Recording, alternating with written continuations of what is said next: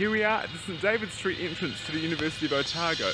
And viewer, if you're looking for a flat, I'd ask you to find one closer than this one. Here we are at 114A, Godric's Hollow. Let's take a look inside. Well, it's a beautiful entrance hall, but perhaps more interesting is the brand new kitchen inside with new appliances, all finished very nicely. There's a fire blanket there, so that's encouraging to see, isn't it? You can cook up a storm in confidence. We've got a brand new bathroom and toilet, and that's all very nice, isn't it? And here you've got a washing machine and tub, everything you could need. Equally close to campus, or perhaps even closer if you take into account height, just down that retaining wall there, is the nest. Let's have a knock on the door and see if anyone's home.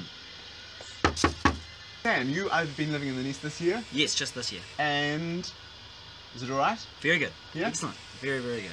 What's the best thing? Best thing, probably how close it is to campus, and it's quite secluded by itself, so you don't really have to worry about anyone else. This is a one-bedroom studio? One bedroom. It's a brand new kitchen and well, it looks quite nice. It is. Any worries so far? No, no worries. You're allowed to tell us.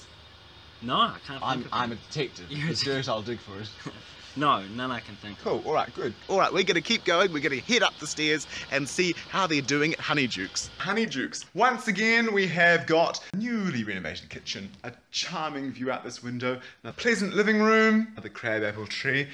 Here's a look inside one of the bedrooms. You can see this one's a good size, and of course, in case you'd forgotten, campus is right there.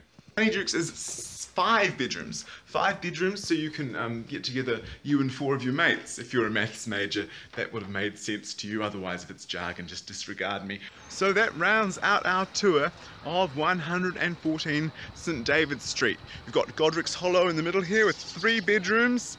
Down the bottom, the nest, which is a 1-bedroom studio, and up the top is Honeydukes with 5 bedrooms. That's 114 St David Street.